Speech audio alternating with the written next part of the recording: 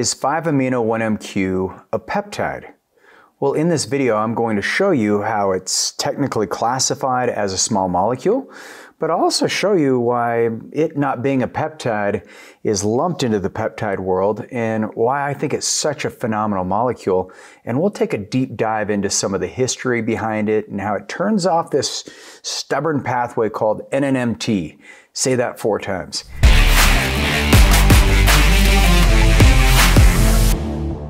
All right, so let's jump in. I'm Regan Archibald, founder of Ageless Future. The reason I make these videos and the reason I'm talking about 5-amino-1-MQ is because I want you to have the most robust health and live the longest possibly that you can, and do that in a way that life becomes continuously interesting. So 5-amino-1-MQ, what is this? Why is it important, Regan? You've talked about this a lot in the past.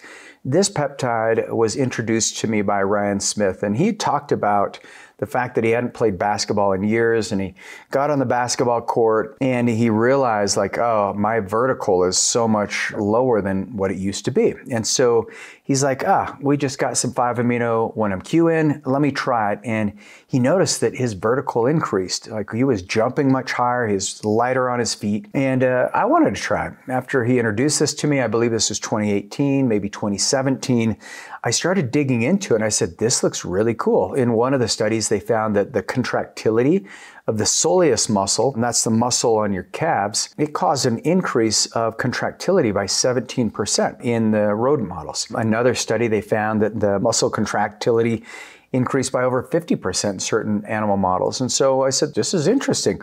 Where did it come from? Well, 5-amino-1-MQ is a molecule. It's technically a small molecule. And let me give you the science behind it because you asked, and then I'll tell you about why I get so excited about this. But technically, it's a quinolinium salt. And so 5-amino-1-MQ, MQ is just an abbreviation for methylquinolinium. And yes, it's a mouthful to say it, so hence we call it 5-amino. And that's what I'll be referring to throughout. Peptides are chains of amino acids, and all peptides do is it's a protein signal, like a small protein, a short protein chain that turns on genes and docks selectively on targets on cells. It's very selective. Small molecules like this quinolinium salt, it's not an amino acid structure. It's got no peptide bonds. It's got this rigid aromatic quinolium ring, and it's a positively charged nitrogen agent. It really doesn't have anything in common. Why are we using it in the peptide world then? Well, because of its benefits. So researchers uncovered this pathway called NNMT in the 50s. And they looked at this pathway and they realized that when NNMT is expressed, people gain more weight. They stored fat. Their bodies became more inflamed. They became metabolically inefficient. So they had a lot of like type 2 diabetes. And they found that obesity and diabetes are expressed through this NNMT pathway. And by uncovering that pathway, they said there's got to be a way to inhibit this. Now, over the course of, about 6 decades, which is crazy, the obesity problem has become worse and worse, as many of us know.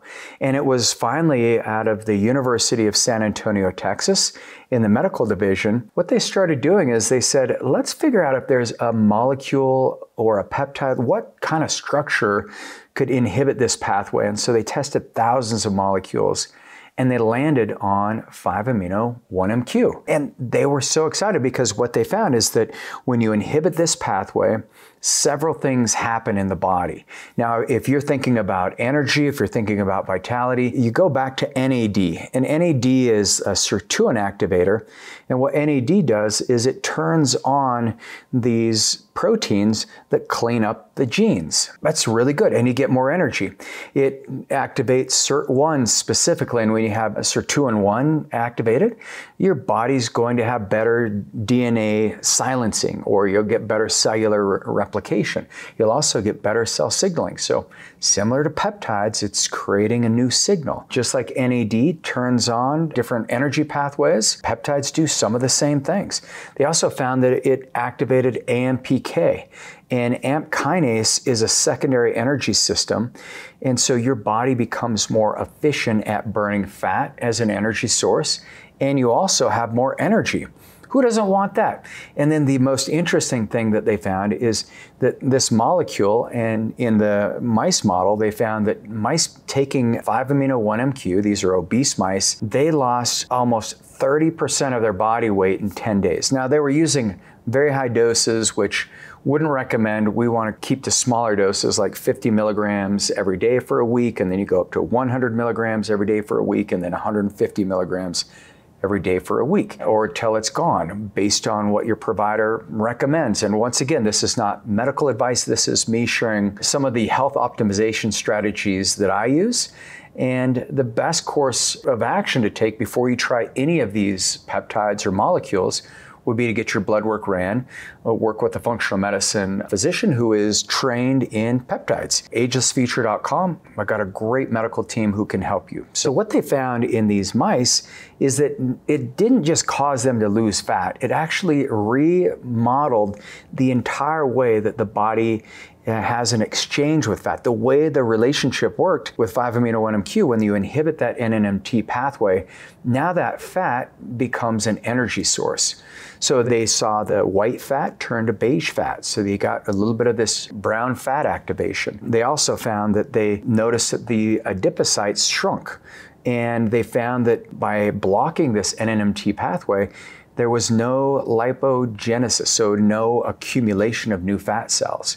So imagine this, imagine that you can shrink the fat cells, use them as an energy source, which is what you want, and then on the flip side, you stop accumulating fat, which is why 5-amino-1-MQ is such an important molecule to consider cycling, especially if you're on a GLP-1, like Ozempic or Mounjaro, retatrutide, and you don't want to overexpress those genes. And I just think it's healthy for the body to pause on some of these pathways. And that's where 5-amino-1-MQ can keep you going, keep the momentum, without risking your overall body composition to go in reverse and to gain the weight back. So the reason why it behaves like a peptide is because it increases AMPK, it increases NAD and sirtuin activation, specifically on the sirtuin-1 pathway. You get a decrease of white adipocytes, or the white fat cells that accumulate and cause a lot of inflammation in the gut and the body. And then the biggest thing is it does cause mitochondrial biogenesis, because it activates the pathway called the PGC1 alpha pathway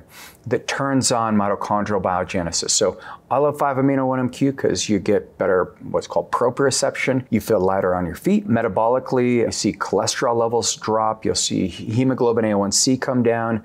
You'll also see, interestingly enough, a decrease in inflammatory markers when done properly. A lot of times we'll stack it with NAD, like the NAD nasal spray, with MOD-SC, because you're getting a further increase of muscle building. We'll also stack this with like BPC-157 and thymosin beta-4 so that you can recover from your workouts. So if you love this video and you're like, okay, so it's not a peptide, small molecule with massive opportunities, big upsides. Yes, there's more studies that need to be done on this, but to find out if it's right for you, go to agelessfuture.com, book your free health span assessment. My team will take care of you from there. Thanks for being on the channel. Love and appreciate you. I'm Regan Archibald. I'll see you on the next video.